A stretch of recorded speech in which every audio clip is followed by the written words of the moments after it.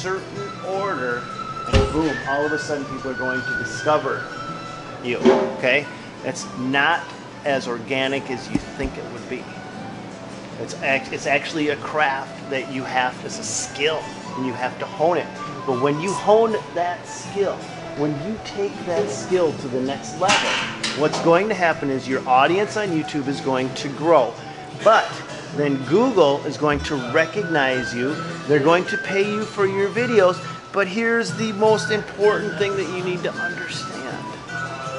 Your customer base is going to find you as well. So now you are getting income from two separate streams. So what's the sweet number then?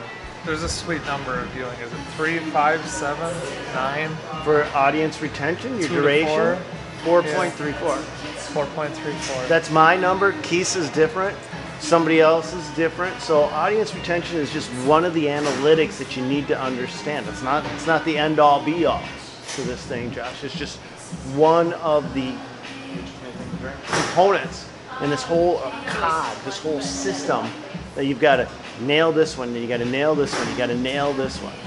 It's about titling, it's about tagging, it's about uploading, it's about thumbnails, it's about how you produce the video. It's about how long, you remember, you've got to resell a video every 7 seconds. And 7 seconds is being generous. You're not going to hold anybody's attention for 30 seconds to a minute. So, times are good. Flew into this Milwaukee event, very, very generous, and thank you to Milwaukee Tools. Flew several media people out, including Stan Genetic and myself, to review the tools and go to their expo and check out and try out all the tools and, you know, put it on our channels and stuff. There's magazine editors and vloggers and bloggers and all types of stuff right here, and it's just really cool. I'm excited about it. Wow, look at the view. And they said it's like, they call it a Frankenstein tool, but what they said is it will put it in your It's probably hand, like, allow you to feel it. it's 11:15 p.m. We're supposed to be sleeping because we got to get up at 6:45 in the morning to go on this Milwaukee tour.